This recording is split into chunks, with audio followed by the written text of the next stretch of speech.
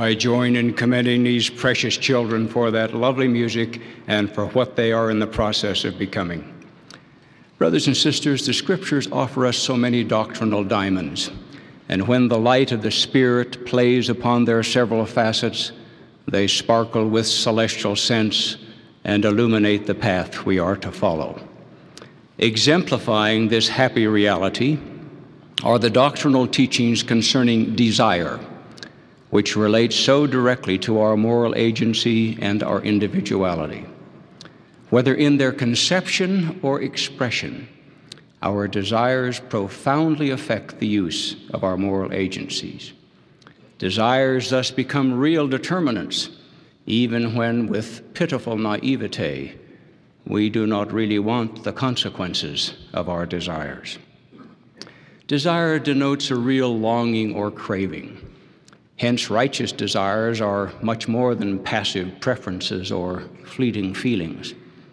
Of course, our genes and circumstances and environments matter very much, and they shape us significantly. Yet there remains an inner zone in which we are sovereign unless we abdicate. In this zone lies the essence of our individuality and our personal accountability. Therefore, what we insistently desire over time is what we will eventually become and what we will receive in eternity. For I, said the Lord, will judge all men according to their works, according to the desire of their hearts. Alma said, I know that God granteth unto men according to their desire. I know that he allotteth unto men according to their wills. To reach this equitable end, God's canopy of mercy is stretched out, including all that shall die henceforth without a knowledge of the gospel, who would have received it with all their hearts, shall be heirs of that kingdom. For I, the Lord, will judge all men according to their works and according to the desire of their hearts. God thus takes into merciful account not only our desires and our performances, but also the degrees of difficulty which our varied circumstances impose upon us. No wonder we will not complain at the final judgment, especially since even the celestial kingdom's glory surpasses all understanding. God delights in blessing us, especially when we realize from our petitions joy in that which we have desired. However, in contrast to God's merciful plan for our joy and glory, Satan desires that all men might be miserable like unto himself. Mostly, brothers and sisters, we become the victims of our own wrong desires. Moreover, we live in an age when many simply refuse to feel responsible for themselves. Thus, a crystal clear understanding of the doctrines pertaining to desire is so vital, because of the spreading effluent oozing out of so many unjustified excuses by so many. This is like a sludge which is sweeping society along towards the gulf of misery and endless woe. Feeding that same flow is the selfish philosophy of no fault, which is replacing the meek and apologetic my fault. We listen with eager ear to hear genuine pleas for forgiveness instead of the ritualistic, sorry, I hope I can forgive myself. Some seek to brush aside conscience, refusing to hear its voice. But that deflection is, in itself, an act of choice, because we so desire it. Even when the light of Christ flickers only faintly in the darkness, it flickers nevertheless. If one averts his gaze therefrom, it is because he so desires. Like it or not, therefore, reality requires that we acknowledge our responsibility for our desires. Brothers and sisters, which do we really desire? God's plans for us or Satan's? Whenever spiritually significant things are underway, righteous desires are present.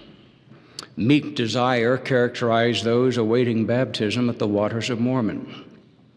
With their baptismal commitments spelled out specifically, they exclaimed, "This is the desire of our hearts."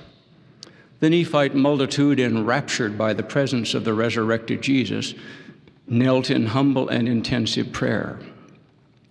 Yet they did not multiply many words, for it was given unto them what they should pray, and they were filled with desire.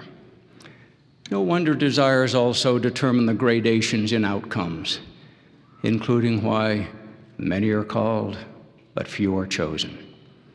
It is up to us. God will facilitate, but he will not force. Righteous desires need to be relentless, therefore, because, said President Brigham Young, quote, "The men and women who desire to obtain seats in the celestial kingdom will find that they must battle every day," end quote. Therefore, true Christian soldiers are more than weekend warriors. The absence of any keen desire, of merely being lukewarm, causes a terrible flattening. William R. May explains such sloth, quote, "The soul in this state is beyond mere sadness and melancholy. It has removed itself from the rise and fall of feelings. The very root of its feelings in desire is dead. To be a man is to desire. A good man desires God and other things in God.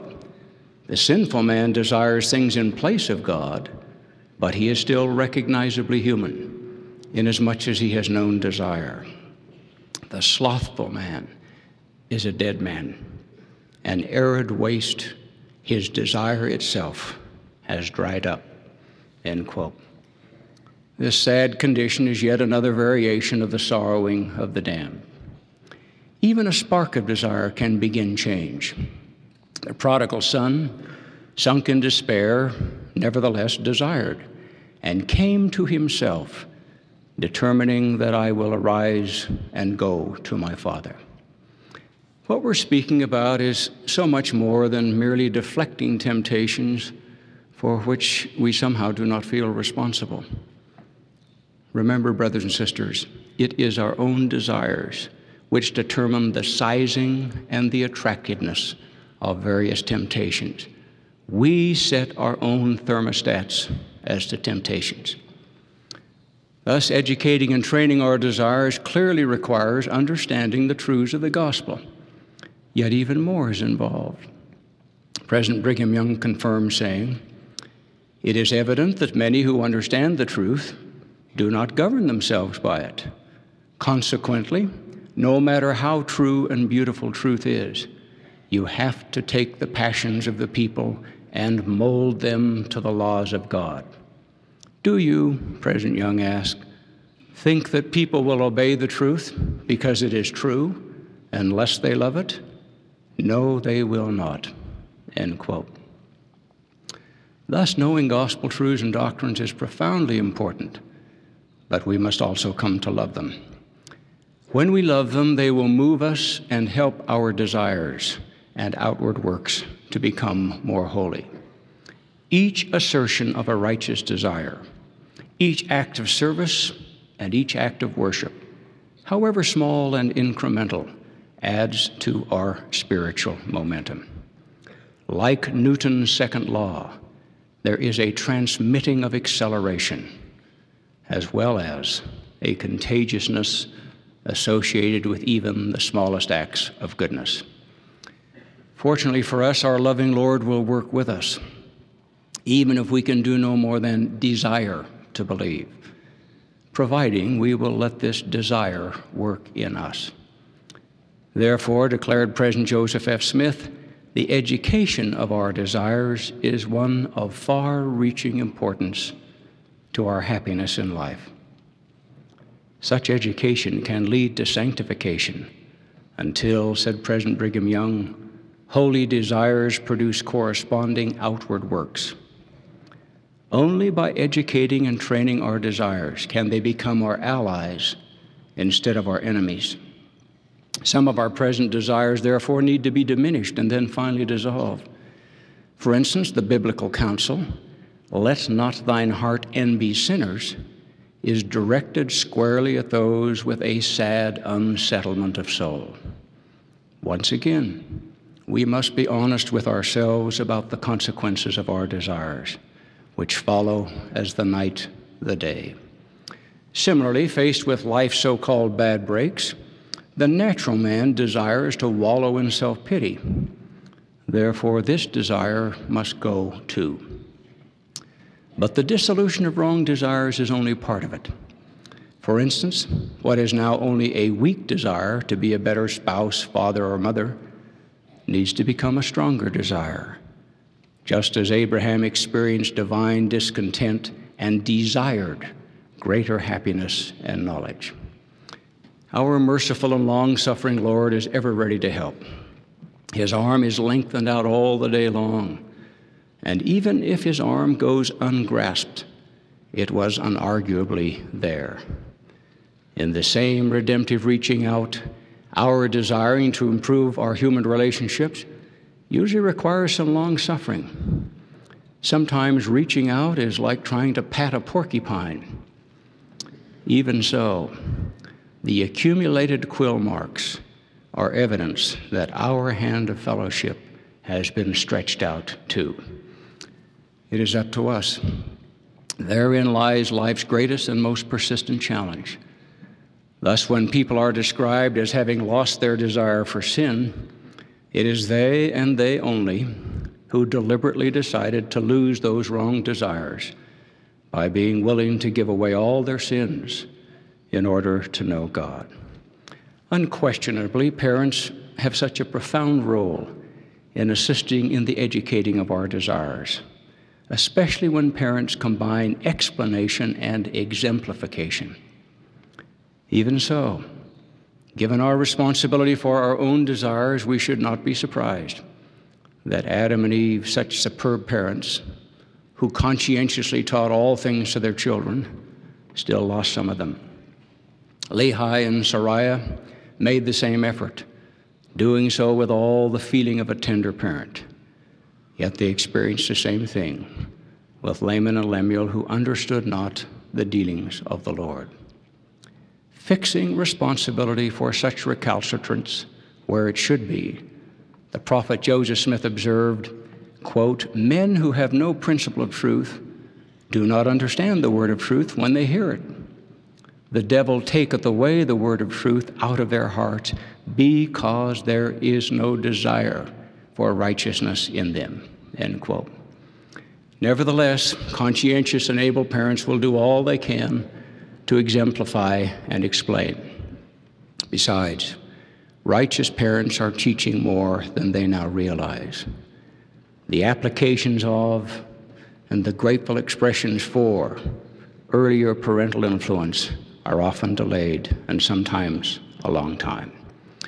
With true desire, we then can really plead, "More holiness give me, more patience in suffering, more sorrow for sin, more faith in my Savior, more tears for his sorrows, more pain at his grief, more meekness in trial, more praise for relief." Brothers and sisters, a loving God will work with us, but the initiating particle of desire, which ignites the spark of resolve, must be our own. It all takes time. Said the prophet Joseph, quote, "The nearer man approaches perfection, the clearer are his views, and the greater his enjoyments, till he has overcome the evils of his life and lost every desire for sin, and like the ancients arrives at that point of faith where he is wrapped in the power and glory of his Maker and is caught up to dwell with him. But we consider that this is a station to which no man ever arrived in a moment," end quote. Thus, the work of eternity is not done in a moment, but rather in process of time.